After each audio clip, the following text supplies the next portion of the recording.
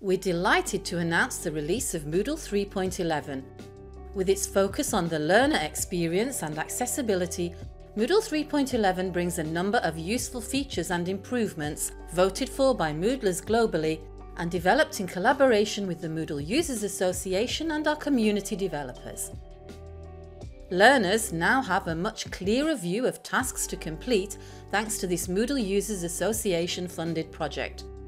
Completion requirements and dates are displayed both on the course page and within activities and resources, so learners can easily see, for example, how to participate in a forum or when to submit an assignment. Teachers can decide whether to display these on the course page or not. And an extra improvement brings useful filters to the activity completion report.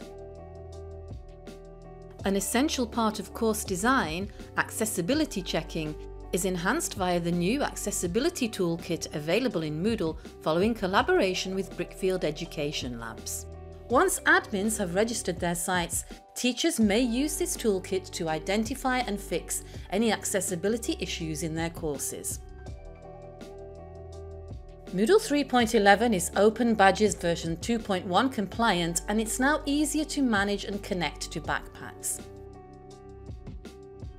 Some hard-coded fields have been removed and converted to custom profile fields, and custom profile fields will now display in places such as the participants list.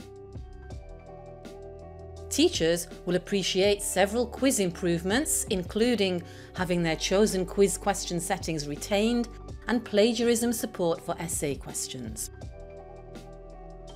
Learners will benefit from being able to select a playback rate for video and audio.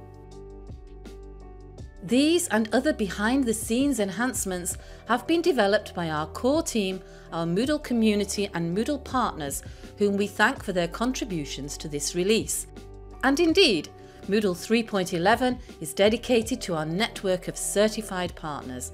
Without them, Moodle's growth and reach would not have the same global impact as it has today.